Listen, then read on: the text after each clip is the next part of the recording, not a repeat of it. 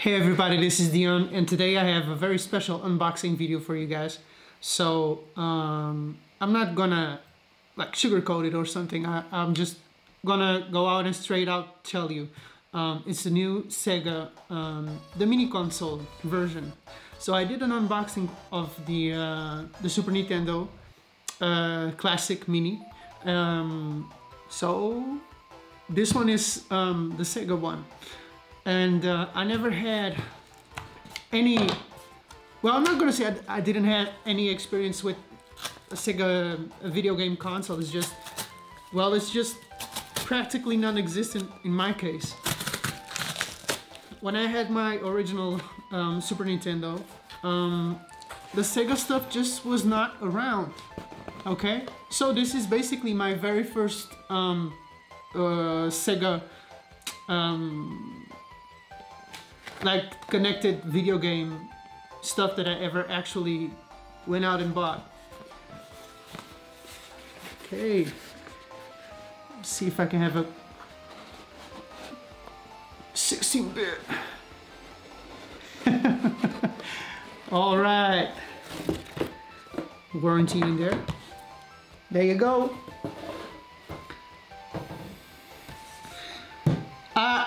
The experience that I had was just like with a neighbor, and I was pretty young still. The Sega Dreamcast had already come and gone and all of that, so it was already an old system, and I experienced for the first time a Sonic game. Besides that, I just had like experienced it on a mobile device, which is maybe laughable for some of you. Like, is that the first experience that you want to have from such a generation? You know, it seems kind of off-putting, but that's just how it went. Really nice. 40 classic games. I read that you had 2 bonus titles. There you go. I was right. I didn't try to, you know, go on the internet and watch other people making unboxings of these things. I did saw like 1 or 2 videos. Well, that's just about it. Like, there's a lot of games that I didn't play. I like this one, the dolphin game. Wait. You see? I had, really back in the day, I had a, like a computer, and it was a very slow computer. But this game, the dolphin game, I had that experience of playing it. I think it was just a demo, I don't know. But I thought the game was really beautiful. It was gorgeous. And by that time, I was playing a game that was outdated, you know. Can you just pull everything out? I don't know. Wait. Ta-da! All right. Look at the box. I'm gonna put the box like right behind me, next to the Super Nintendo version. Okay. Okay. Well, I like the amount of detail. Look at this. Look at all the detail. I've never. I just for that one time at a neighbor's house that I actually saw a Mega Drive. And I don't think it was this version. I think it was already the second version, because I read that there were 3 versions of it. The first one being from 1989. Actually, I'm just as old as this console, the original one. That's just crazy. Okay. Mega Drive Mini. I'm curious to know if they took, how should I put it? Well, Nintendo didn't start the mini console craze, but they definitely upped the game in terms of quality and the experience. And I know that they've delayed the release of the Mega Drive Mini at least 1 or 2 times, right? There was a different company that was supposed to do this, and they were like, no, we want to do this, make sure that it is good. So I'm quite curious to know. So I'm gonna open the manual, which probably none of you guys want to see this, but I like every look. You see, now I feel tempted to go on the internet and look like is this an exact replica of the original one? For instance, if you bought the first version of this console, was it like that out of the box? Technically, it should be, right? And I'm aware that there were like the Sega, the CD accessory that you could get and put it like underneath the console. There was the 32X, which I still don't know why that existed, but okay. I just, you know, when I said that I didn't went online and looked for a lot of videos and people unboxing this so that it would be relatively like a unique experience and do this with you guys. I did saw one thing though, and I didn't quite like that. This is my criticizing moment right now. For Japan or for some YouTubers, so Sega didn't give me that, I have to go out and buy it. There was actually all these accessories that I was just talking about. They made a mini version of all of this, and you could actually like put them together. And I was thinking, okay, maybe they could release a few games that were just exclusive to those accessories. That would be cool. The exclusive games for the Sega CD, or some games for the 32X. I don't know. It's just a thought, right? Maybe they didn't quite thought about that, and in last minute they were like, okay, but let's just make this for Japan because people go crazy for it here. Well, what about the rest of the world? People now feel like, well, that's exactly what I wanted. Give me what I wanted. Okay, an HDMI cable, which always comes in handy. Like, I've got so many consoles connected to each other, like, if there's a power outing or something, I think that a new consciousness is going to be born right here, because there's a lot of electronic equipment, and to the point where I'm starting to get a bit fearful, like, am I connecting too many stuff at once? But okay. Okay, I'm not gonna waste time opening the cable and whatnot. Okay, power cable. So I'm assuming that you can just, yeah, where's the camera? Okay, you see that? Exactly the same. I've only unboxed the Super Nintendo Mini console, and I can say to you that I will be doing the original Nintendo and the PlayStation 1 version, believe it or not. I was not expecting the backlash on that one, quite frankly. I was really, first of all, the PlayStation 1 is not from this generation, it's from the second, like, this is the 16-bit generation, PlayStation 1 is the 32-bit generation. So I was like, okay, did you just went ahead of yourself and couldn't you just wait? People were thinking, well, why don't I have a Nintendo 64 Mini yet, or a Sega Dreamcast? Now there's a console that I never saw in real life. Okay, look at it. Beautiful, huh? And I already know that there was a 6-button version, that I know. Feels, I'm gonna say this, I don't want to ignite that stupid feud between, are you on the Super Nintendo team or are you on the Sega, you know? Let's not do that. And I can feel that sometimes people are gonna, you know, try to look at it like, okay, so the PlayStation 1 Classic just got out, or the PlayStation 1 Mini just got out. How's it gonna handle the NES or the Super NES versions? Turn out it bumped because of the gaming selections on there, which is really, you know, it's just a missed opportunity, I think. But it's good for hacking and stuff. This is just, it feels a lot like, compared to the Super Nintendo controller, it feels bigger in your hands. What does it say? Wait. Let me...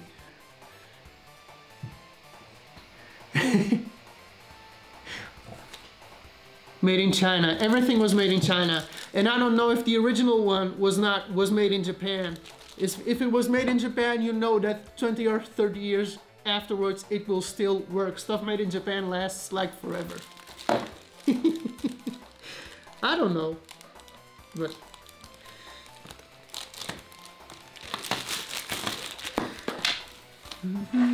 this is quite crazy. I would have anticipated that this would be my very first like real contact with a Sega Genesis console that I actually owned. Feels kind of strange because I always felt like, well, you go out and get the original, the real stuff. Okay, got 2 controllers. I don't know if the games had, for instance, the Super Nintendo, I know that they put games in there, not only because they were the best-selling games on that console or had in a way shaped the console, but they were ready to, for instance, you go in there and it has games that you can play with a second player. And I don't know if they had that intention with this console. I don't know. And a lot of the games on here, I just don't know them.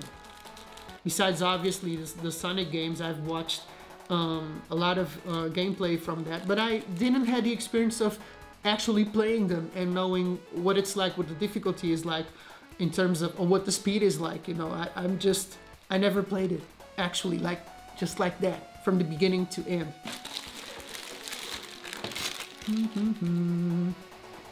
Something tells me this chord is bigger than the than the others. I don't know.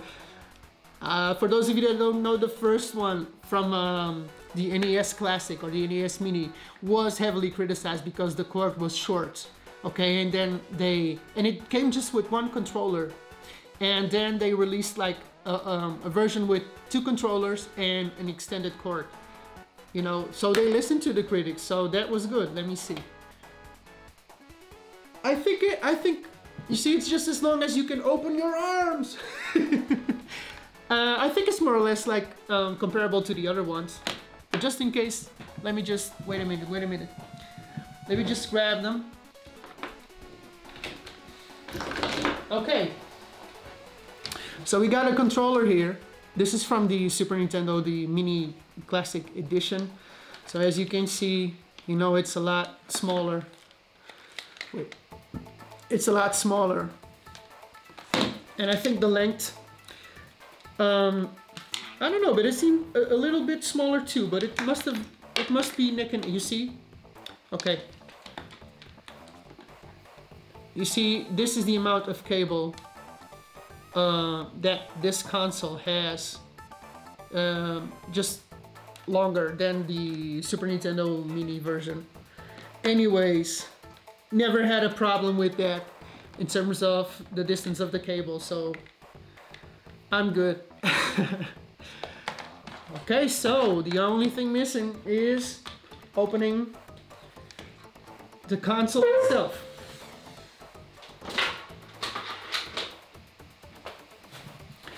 I'm gonna take a wild guess and say that it is probably the same size of the controller, right? Let me just get rid of this, make some room. Oh look, the Mega Drive. You can see already, wait. You can already see that. So I'm guessing that is the bottom.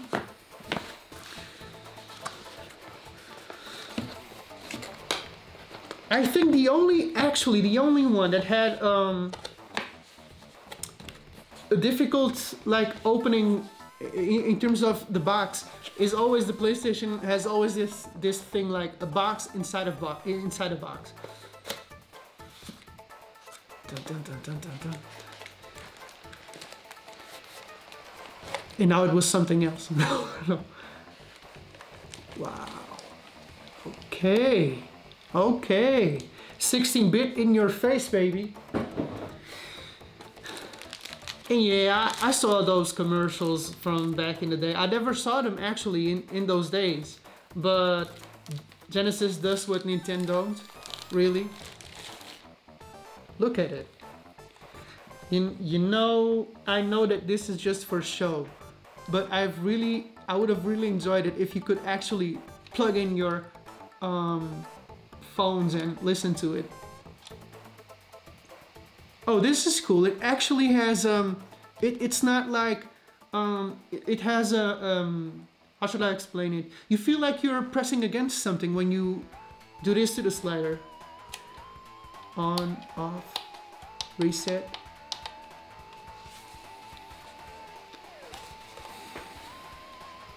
Okay, very simple let me see, wait.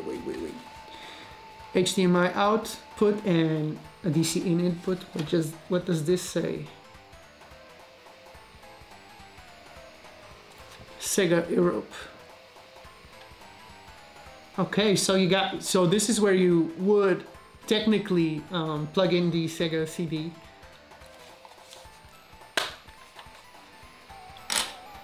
Oh, this is cool. Yo, they actually made it. They actually went to the trouble to make a separate plastic thingy to emulate the real thing. Wait. Okay. Okay, the controllers I actually didn't pay attention to that, but they are USB controllers, and the PlayStation 1, I know that they use this in terms of favoritism, to do piracy. So actually the NES and the Super Nintendo is technically a bit difficult to crack and to dump like ROMs that were not supposed to be there. But I seen on the internet people know how to do that. But I don't want to risk any of that, because I'm afraid like I will do that, and then if something goes wrong, I have a brick in my hand. See, look at it. It's practically the size of your hand. Let me just. Okay, so wait. You see, I was right. Practically the same size of the controller.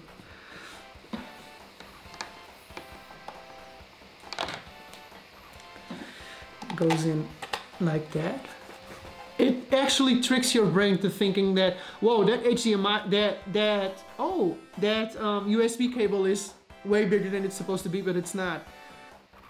I didn't saw that. Wait, you see? Look at it. It says Sega right there. Okay.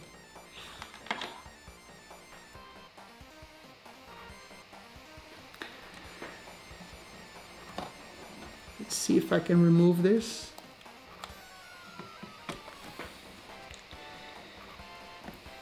Power on. So there's where you see if your console. This is really cool. It says high definition graphics and stereo sound. Imagine myself if I were a little kid with this thing. I would go like, whoa, it has like hi-fi equipment stuff in it. I would be like all over the place. Actually, this would fool me, because I would be tricked to think that it would read CDs or audio CDs. Oh, look at it. It opens up. That is just cute. The amount of details though that went into this.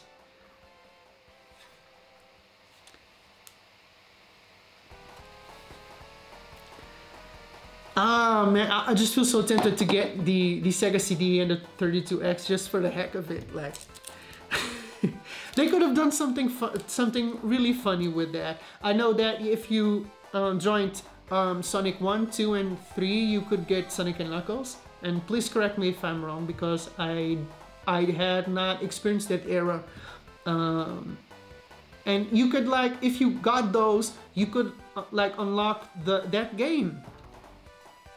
They could have played with that. That's the only criticism that I gave Sega, because everything is just so detailed and on point. Let's see if I was just talking. I didn't actually know if that game is here or not. You got Sonic the Hedgehog, Sonic 2. Sorry, I just hit a cable. And Sonic Spinball. I read that this was like a game that they rushed to the market because Sonic 3 was not finished yet. I don't know if that's accurate. Please comment me below and tell me if I'm right or wrong, because I don't want to stay ignorant, okay? Alex Kidd, which I've read that was originally an in-game from Sega. It was their most notorious mascot before Sonic came around. You see, I know these things because I read about them. I didn't live through them. That's kind of strange because according to my age, I could have, right? So I'm like a first timer with these things.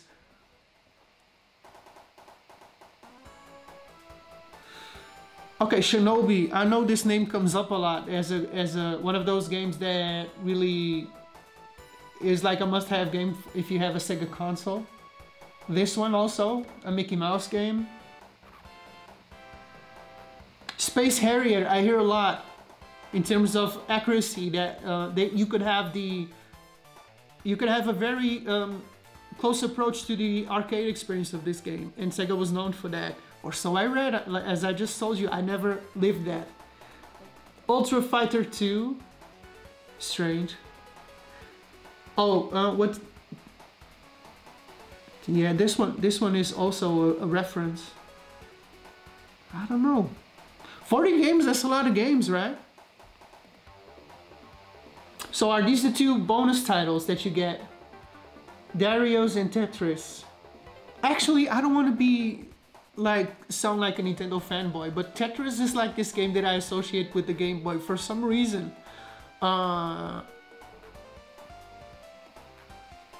Is that, what is this Tetris going to give me that you don't already know from Tetris? I don't know.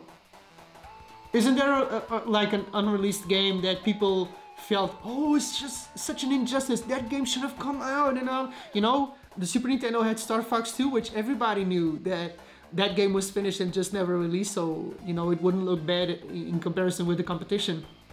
So that was really something. That was just like it gives you a certain value, right, to get the console.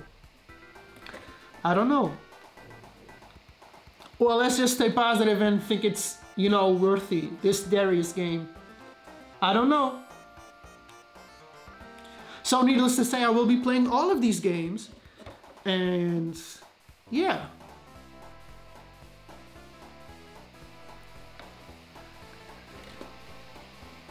Maybe have like a specific day of the week to play them. What do you guys think?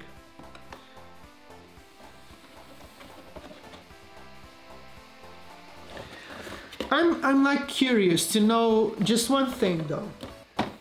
Is there any fighting games on this? Because I read somewhere that you could have a certain advantage if you have the 6-button controller, and that you would have combined certain buttons to have special attacks.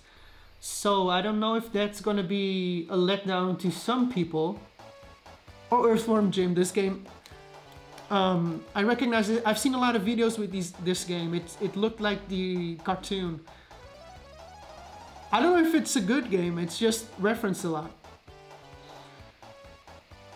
No, Virtual Fighter 2 is obviously a fighting game. Street Fighter 2. Maybe on this game. Maybe on that game you'll feel a difference. And I don't know if Sega will release a 6-button version to play this, but that's like the same feeling that I get with the PlayStation 1 Mini, is that they didn't give you those 360 buttons with the controllers. It was the first version of the controller, so there you go. I don't know, I just wanna I think that I rushed a little bit and I talked too much, y'all. You gotta tell me to shut up. This is so cool. I have the same feeling when I unbox the other ones, like you just want to touch every button and see if you can, you know, if it has some reaction when you connect it to the TV. So I will be doing that in another video and just play like a couple of minutes, all the 40 games. You know, if you do like 1 minute of every game, you have a 4-minute video. And I don't know if people will sit through that, you know. I'm curious to know one thing. And I don't exactly have the needs to do that, which is compare the image and the sound to what would have been an original Mega Drive. And I don't know for a fact if the Japanese version has other games or Japanese version of the games, because with the PlayStation 1, not so much, but with the Nintendo ones, they actually had different colors, different games on there. And I've read somewhere, I didn't want too many spoilers, but I did read somewhere that if you connect this to the TV and you put, when you select the language that you want the menus to be and all that, if you put the Japanese language, there will be Japanese games on there, and that is just something that none of the others actually did. You know, I love the menus, I love all of that. I'm getting a bit ahead of myself, so I'm just curious to know if that's true or not. You guys can comment me below and like tell me before I make a gameplay video of this. So and that's about it. I hope you've enjoyed it. My name is Dion, and if you like my content, follow me on my social media and on this channel. And I'll see you guys pretty soon because I want to play this baby. Goodbye.